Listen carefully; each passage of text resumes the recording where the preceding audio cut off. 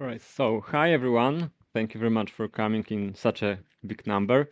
Um, when I was preparing for the presentation from, how to talk and everything, so what I heard is, if you are stressed, don't think about that you are stressed, think about that you are excited. So I hadn't been so excited, for a long time. So thank you very much once again for coming. And the reason I wanted to talk about security is because we come across day after day, you know, on websites that are with malware, basically, or that they are hacked. So I thought, there are security talks on every WordCamp, and I wanted to raise awareness about, the practices that will keep you sleep tight at night. That you will be safer.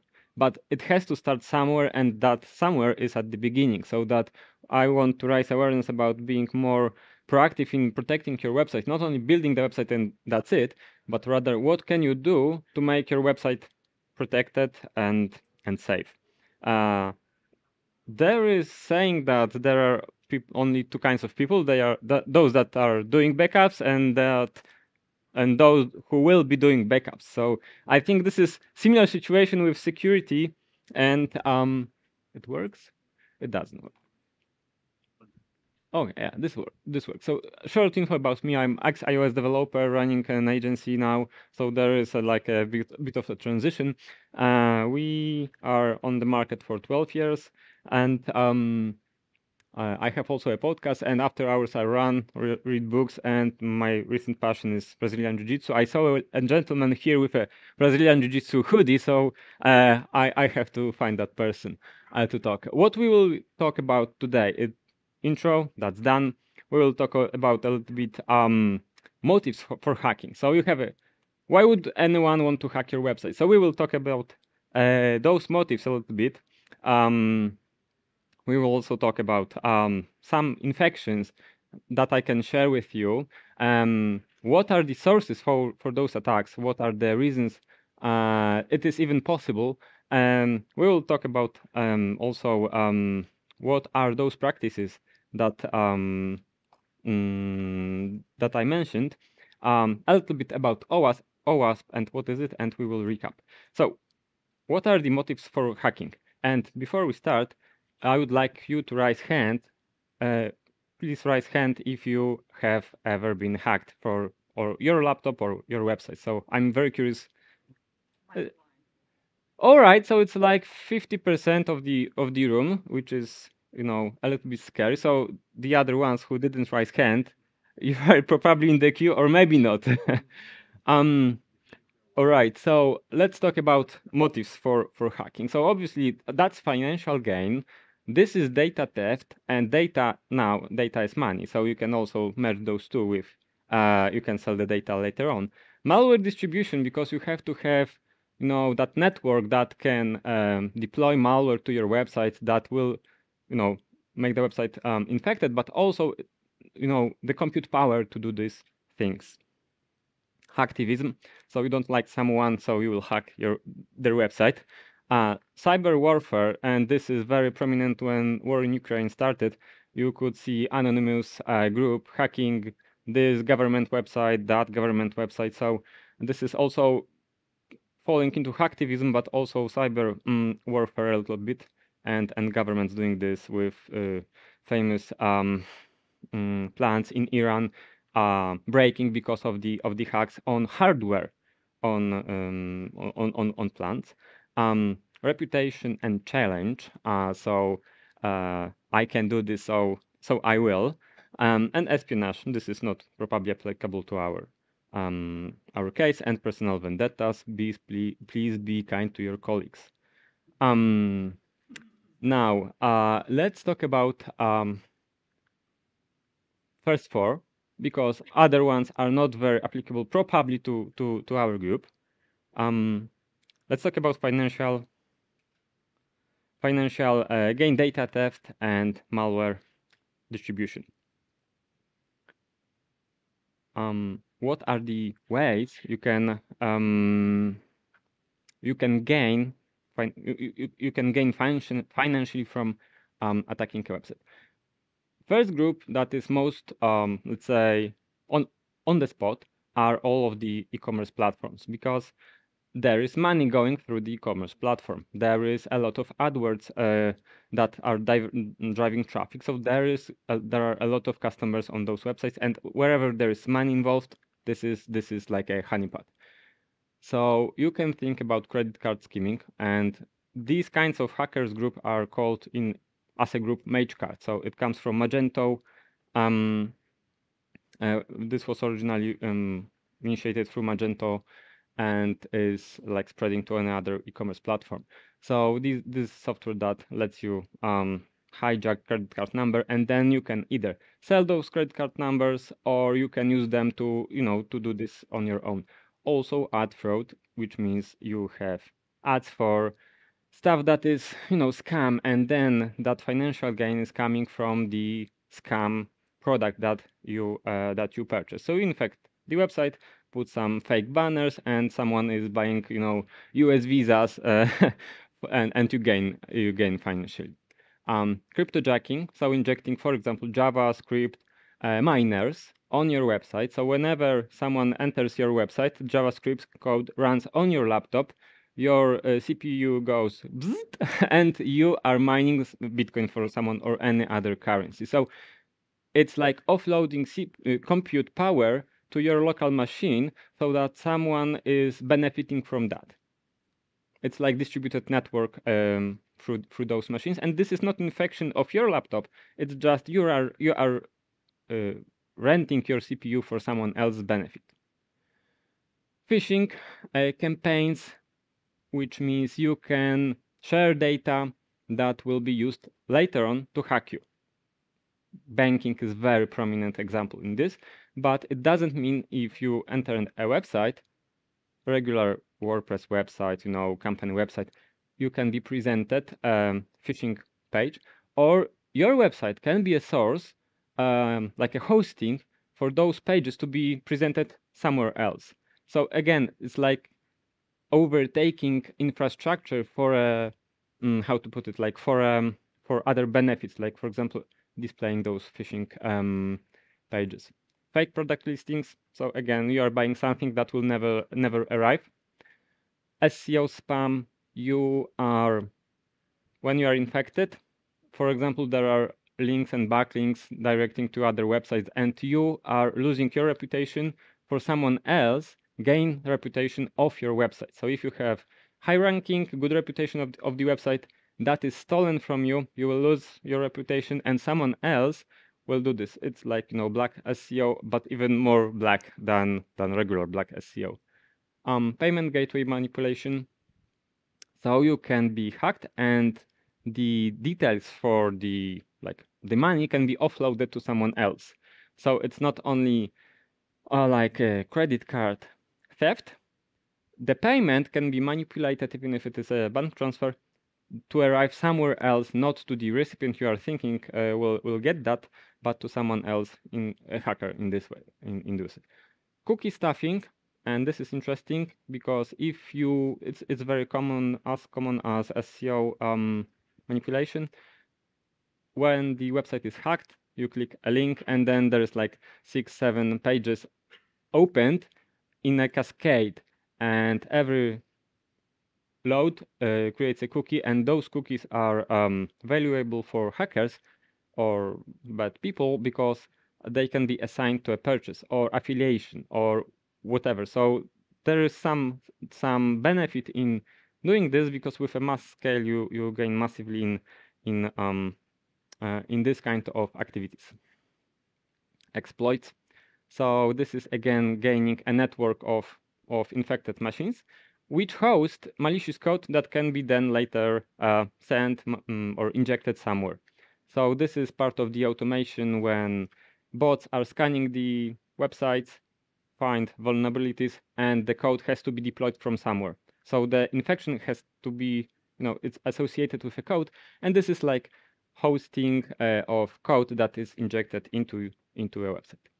Now, I will show a couple of examples of websites that we came across, and when taking over of websites of our clients. And first case, it's a big government organization. This is very big government organization, and the situation we had with them is that they were infected at some point. They have 15 websites, so that organization has 15 different websites for different departments or different initiatives, and they were all hosted on AWS Lightsail server, which is important because Lightsail in their configuration didn't have any separation between those websites. What happens is if you have a website on a server that has no separation between those websites, if you have more than one, you will have to clean all of them. So it's like you have a basket of eggs and you lose that basket and all of the eggs are cracked. So how was it possible? There was no separation of domains of websites. We don't know what was the original attack vector, but within 15 WordPress websites, none of them being updated on a regular basis, done by myriads of agencies across the years, there's like no way of knowing who is the culprit, right? But at the end of the day, we have to manage the mess. And what's interesting also is that they were not infected to gain financially. The websites got deleted over and over. So the website went down. There's no website. Okay, what do we do? We restore from backup, right? And we cleaned all of those websites manually. It's a pain. It's a huge pain to to clean them if they are different versions. There's the big chaos there, and we scanned them with 2 scanners, we put them back, and they got infected again. So we clearly either missed something, or there is the hole is deeper down on the WordPress, let's say, level, or there is something very custom on one of those 15 websites that lets those attackers enter, or someone at the government organization is hacked, and hackers know their login details and go as admins over and over again, even though we, for example, changed password. So what are we doing right now is we are moving them to a server with a domain separation, so that we can pinpoint which website is letting the hackers into their premises, let's say, into the server, so that we can find the root cause for that. No other way around this. Below, you can see a code that is, if you see something like this is certainly malicious, because it goes to the top of the server infrastructure and searches for index and wp-config files, so that you can get access to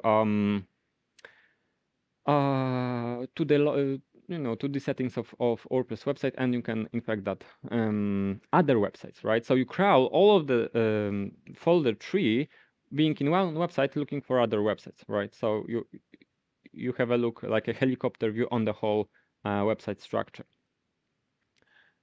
Case number 2. It's an e-commerce platform. We are taking over that e-commerce platform. Update policies on demand, which is very rising an alarm, but we can't do anything about it. It's client decision, and we are in a situation when the last update was done 4 months ago, and what happens? How did that infection started? There is a vulnerable plugin installed in this website. WordPress and PatchStack releases a memo on their website that there is a vulnerability in that plugin, and this is fixed. So, dear WordPress community, please update your vulnerable plugin. This is a patch, or this is fixed. Please do this. What happens? 3 days later, the website got infected through that exact plugin. Now, is the PatchStack or WordPress to blame? Obviously not. The way they do this is they contact privately the plugin makers. They say to them, there is a vulnerability, you have to fix it, we are waiting for you to fix. plugin maker fixed the plugin. It's officially available for updates. It's available for auto updates as well. So WordPress and Patchstack are releasing the memo so that everyone goes and updates the plugin. Now, if the client doesn't update and hackers know about this, you can make a diff on the code. You know exactly where is the problem and you know how to hack that website, right? So it's like a double-edged sword. All of those security updates are double-edged sword because you know then how to hack a website on that version, right? So you have to be aware that you have to be updating the plugins as soon as possible before those releases um, are released, because otherwise it's like alarm on a loudspeaker. You know, there is a bug, right? There is a bug. What happened also that went unnoticed is that nothing happened. The hacker got access to the website and created WordPress admin user, which is most funny because WordPress is a very known word in WordPress world and can get unnoticed. We have cleaned the code and the client decided to do updates more often on a regular basis. Oh, sorry, this is old presentation, or I didn't update the title, sorry.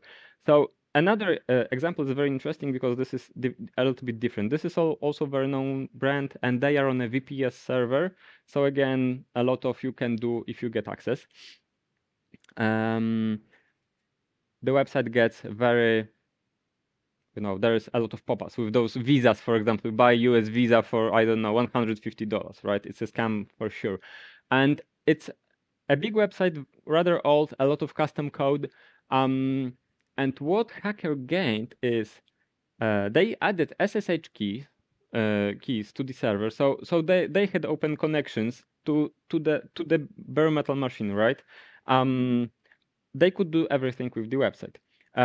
They had a cron job that was adding code. If the code was removed, it was added through a regular cron job, and they had also admin users. So there were like many open vectors of attack for that particular website. If the website is clean, then there is SSH connection. If this doesn't happen, then there is cron job fixing that. So on and on. And we cleaned the code. We have reset the passwords for all of the users. We have removed all the accounts from the organization. We even switched the platform because we were thinking maybe it was like a sloppy server hosting company. We switched to dedicated WordPress platform, and there was a comeback, right? So what happened? We did everything, and there is a comeback, right?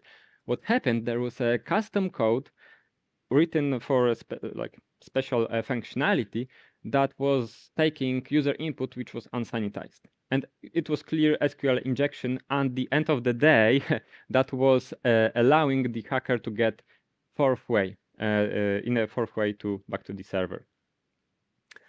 What are the sources of those attacks? Now, Patchstack published a big report on 2023, and they are saying that 97% of all vulnerabilities are coming from plugins. Now, there is also Thomas Reeve, who also published a 2023 report saying that stolen session cookies were root cause for 60% of attacks or incidents. Now, what does it tell you exactly? Should you patch the plugins? Should you do the updates? Why? Because there is still 60% of the attacks that will happen through stolen sessions. Is it the same thing? It's not. So is 40% of non-stolen session incidents, out of which 97% were attacks through plugins? Not necessarily. What Patchstack reports are the holes. So holes happen in the plugins. But does this mean all of the attacks are coming through those holes? No. I was in shock when I was reading this, and that report on stolen session cookies was, I think it's like from 2 months ago. So what happens is that both are true. patch stack reports, it's like this guy sitting on a goal in that safe and doesn't see the safe is taken out of the building with him inside, right? Patch stack analyzes the source code and reports on the source code. What patch stack doesn't have access to is the numbers of incidents, because if you have access to the server, you can manipulate the data, and WordPress or patch stack doesn't see this. What Thomas Reef is reporting is based on the outcomes, on the incidents, on the hacks, because he has a company called We Watch Your Website, and they are running code on the server level, monitoring the website. So they see logs, and they are reporting based on that. And what happens is they are seeing a lot of logs with the data with a login details. So those login details are coming from those machines. So what you can do is protect your sessions. If you are an admin, what you can do is to log out from admin session as often as possible. If there is no session, there is no hijacking. Now, if you are if your sessions are leaked, it means maybe you have a info stealer or malware on your computer. So the first thing you should be protecting is your own premise. Your laptop, not using open networks, basic stuff, the stuff that we are telling our grandmothers, grandfathers, mothers, fathers, and so on, that you should be protecting your own PCs. So this is very important, because this is not on our radar as developers, that okay, we have to protect the websites, we have to, sanitize SQLs and everything. But then you have your own PCs, and if someone gets access to your computer as a developer, there is a high chance there is number of websites, not only one website, but there are tons of websites we've been building for our clients, for example. And we have all of those websites logged in as admins because we were developing those websites, right? So this is very overlooked thing, that we have to protect our own first. Like in an airplane, you have to protect our own. You put on mask first and then on your child, because someone has to take care of the child later on. How to prevent that and what to do? Because I have covered your own computer, but can we just, not do anything about our websites, like plugins don't update it? No, we can't, because this is so easy to get it infected. So you have to be protected, and that there was a case like patchstack reported that vulnerability, and our website was infected 3 days later. So if you don't update your plugins, it's guaranteed that you will get hacked, but it's not enough. That's why you have to protect your own environment too. Now, what to do to protect that website part? You have to update websites as often as possible, and maybe even turn on auto updates if they are not breaking your website, because there is between 0-day vulnerability and patch, there is a couple of days, and then when the release goes out, you have to be like already updated. You have to do backups as well, because at some point the infection was done, but you have to revert somewhere, and you have to do the updates on an external machine. Now, if you go to Google and Google Unisuper, you will see that 125 billion US dollars company got wiped out by accident on Google End, and this is from 2 weeks ago. $125 billion company got accidentally deleted from Google Cloud because of an error. Unheard of. And what the reason, it's an Australian pension fund. So grandmothers and grandparents, didn't have access for a week to their platform, to their banking platform. In fact, they had backup on an external with an external provider. It took 7 days to restore from an external provider, even though they were based on 2 separate locations. I have to run. You have to protect your accounts. Now,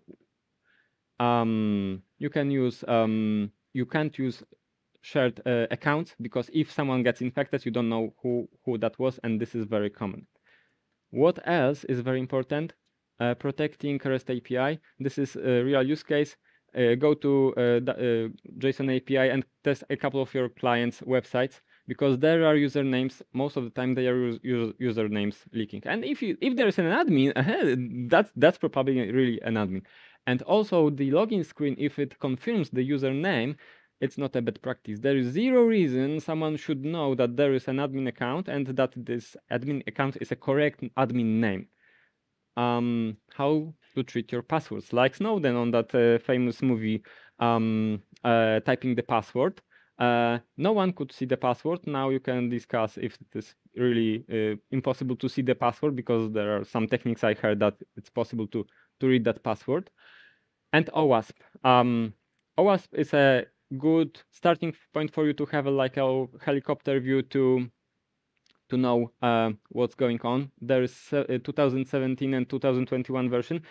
There is an update coming in 2024, so it will get updated. But I wanted to tell you what is OWASP, and OWASP is the 10 most common areas that are problematic, and from where they are the problems in security are coming. Let's take insecure design, and if you go to OWASP page and go, for example, to insecure design, there are examples that will explain how you can think about that bad design, unsecure design. And for example, you can have a design in which you restore password by questions and answers. And this is forbidden practice from OWASP perspective. And guess what? Do you know any most famous questions and answers password recovery website? Google's. So if you are on iCloud, there is that answers you can give to restore your password, which is forbidden by OWASP. There is there are also other examples. I have to run now, sorry. And even OWASP is not can get hacked, and it was published on 1st of April, and this is no joke. They got hacked on their old wiki page, which also stored OWASP contributors' personal data. It's, GDPR breach. We are in Europe, and this is a problem because they got hacked, and they had to, and they are security people, so everyone at some point will get hacked. To recap, your website is always a target. If you are asking why should anyone hack my website, you should be asking why anyone shouldn't be hacking your website. You are certainly on a target you are a target because you have compute power to be taken advantage of, and this is all automated, so there is no human going most of the time after you. You have to be doing updates as often as possible, and there are certain measures I covered that you should be protecting yourself and your own machine. And if you want to start somewhere, start at OWASP to get some kind of footing about what is security in your own environment, let's say.